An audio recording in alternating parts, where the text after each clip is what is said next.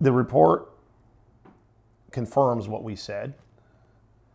It's really sad it's taken this long for us to get to this point. For 3 years, John and Julie Cochran of Hampton say they brought concerns to school administrators that their young daughter was being racially bullied, but it did not stop.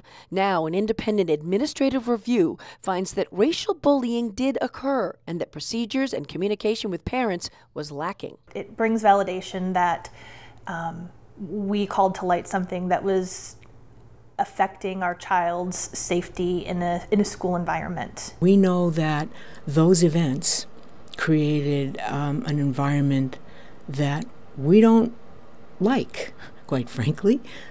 We don't tolerate it, but it did come into our schools. The report was commissioned by the district. It was really important for us to understand the process, what happened in terms of our responses, our administrative responses to the allegations of racial bullying. Among its recommendations, a more racially diverse faculty, expanding sensitivity and diversity training, bullying reporting forms, and working with principals on communication.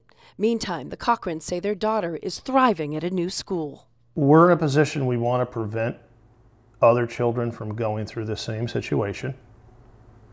As a family, we need to make sure that we see this through in terms of understanding that we need some recourse here.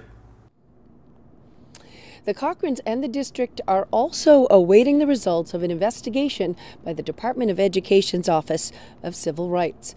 We're live in Portsmouth. Jennifer Crompton, WMUR News 9.